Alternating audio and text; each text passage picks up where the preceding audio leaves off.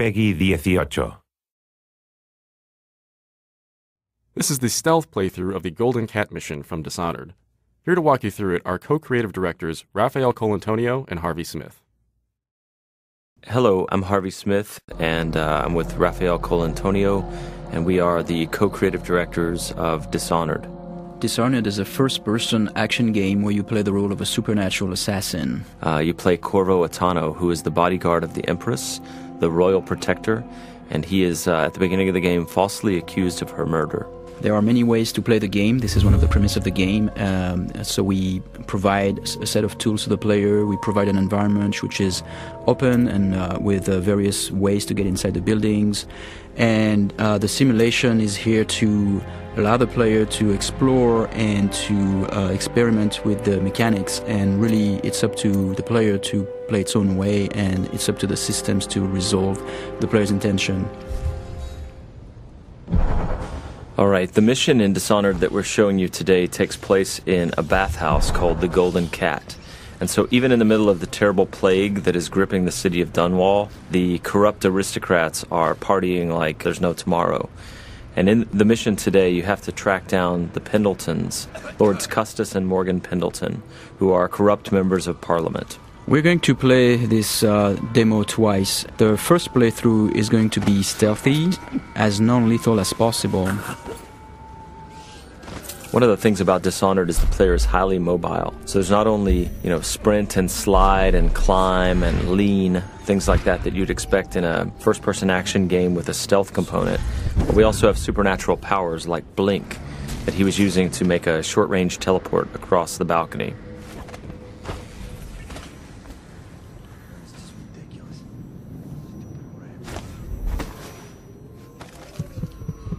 Here we see the player collecting a rune.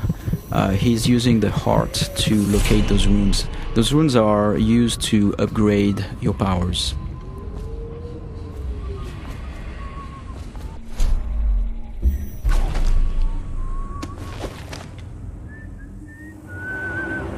There are multiple ways to infiltrate a building. In this case, we believe there is 8 or 9 ways in. You could go through the main door, or through one of the open windows or breaker windows, or behind the building. There's also various conduits, like if you possess a rat or if you possess a fish, you can go through the water. In this case, in this playthrough, we are going to show how we infiltrate the building by possessing a fish.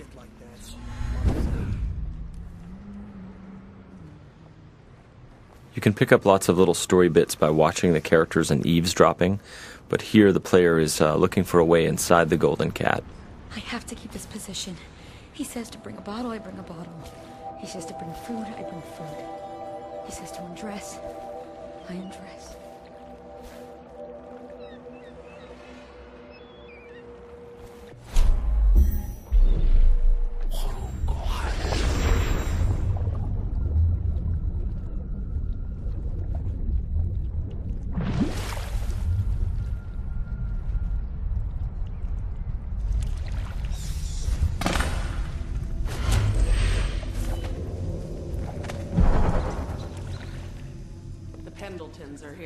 So now we're inside the building.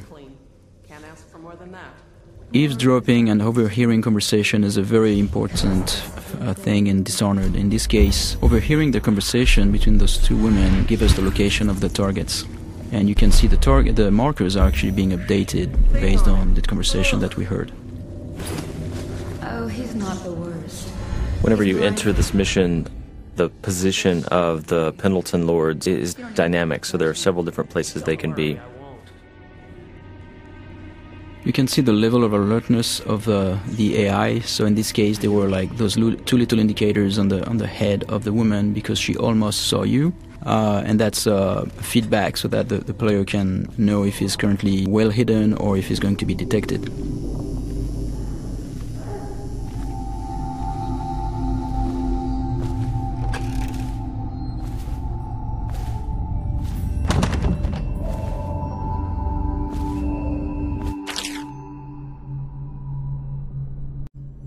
Here's another note in the world that also duplicates the information that the player gained by eavesdropping earlier, so he now knows where each of the two Lords Pendleton are. With any of our ladies. Here the player's peeking through a keyhole and eavesdropping on a guard and the madame of the Golden Cat. You can notice that the sound is muffled behind closed doors, and the sound actually propagates based on the geometry, which is really interesting for stealth gameplay because it helps you locate very well where the NPCs are around you.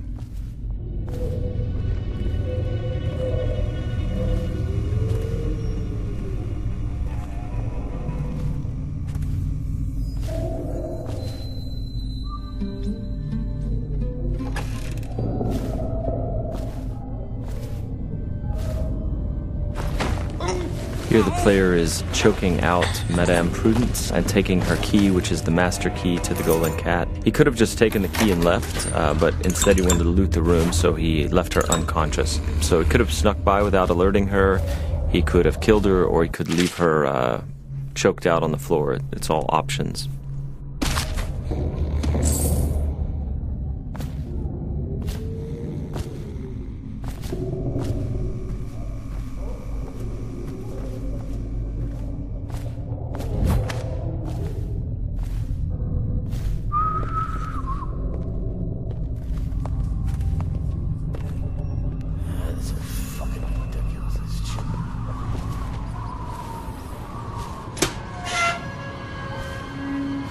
Anybody with signs of the sickness?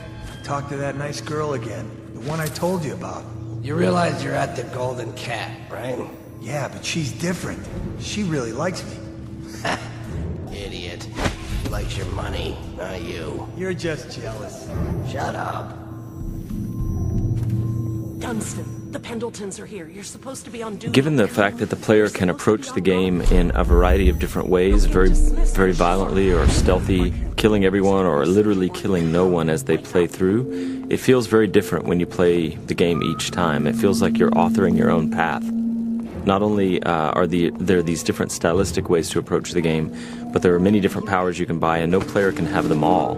And then there are also different pathways running through the map, as we've mentioned. Here the player has learned that one of the Pendleton Lords is in the steam room downstairs, so he's descending into the hammam area. Though we'd make even more if they didn't blow it on prostitutes. My cousin's a foreman at their mom.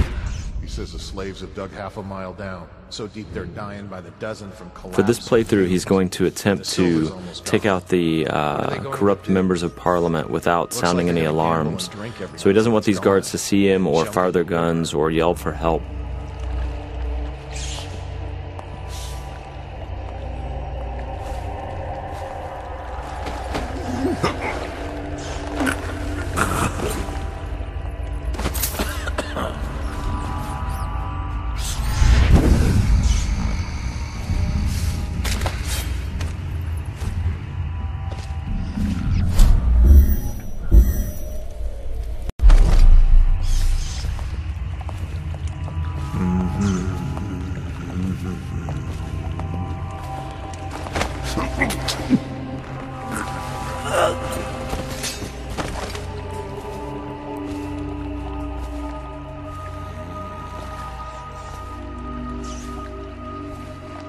Now, there are several ways to access the target. One would be to find the key for this door, because it's an unbreakable door. Another one would be to use a fish, and which is in a pond, and infiltrate this way. The other way is to make it look like an accident, and so this is what we're going to do here.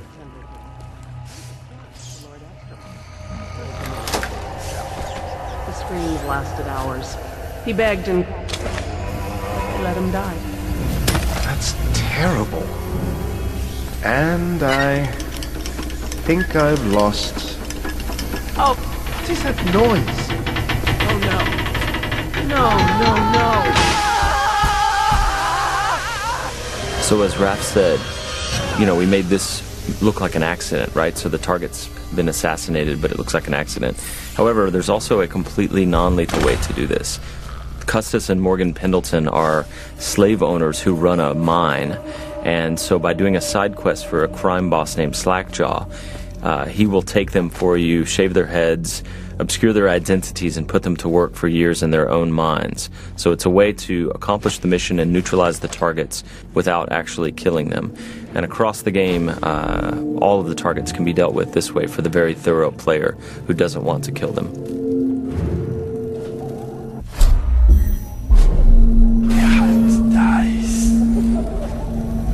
So here the player is sneaking in stealth mode, and he's using his dark vision power to see through walls and see the view cones of the characters, the guards, and he's moving up on the second target. He didn't get a good look.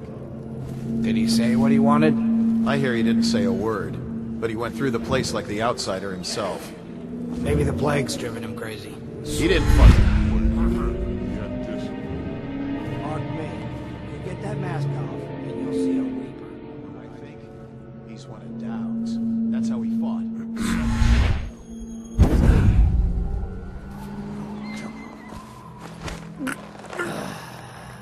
Fucking longer do I have to fuck?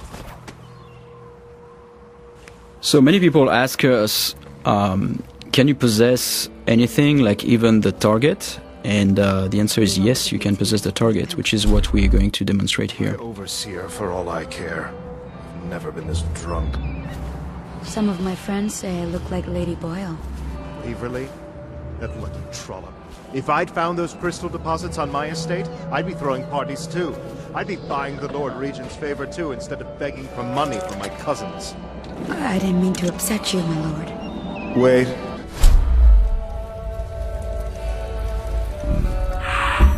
I thought maybe you should dress up like her. Yes, I think I should like to teach her a lesson. Lord Hamilton? Are you okay?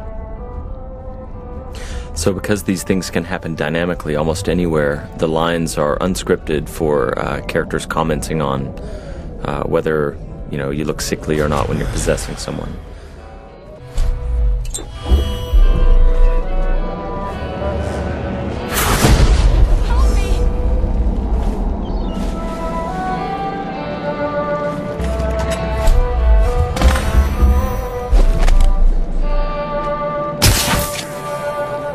So here the players use the sleep dart to knock out this courtesan.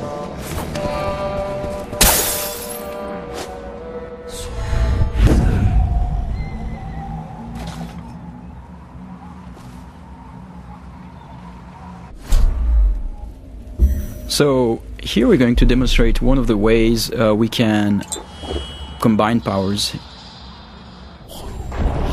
Here in this case the player jumped off the building and would have killed himself normally, but instead what he did is that he used the possession power on that woman and therefore projected himself into her body and then could walk around this way without dying. What's happening to me?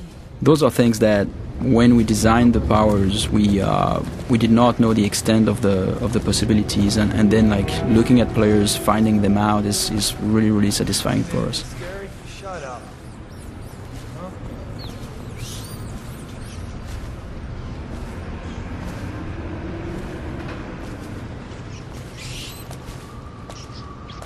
And this is the end of our stealth playthrough.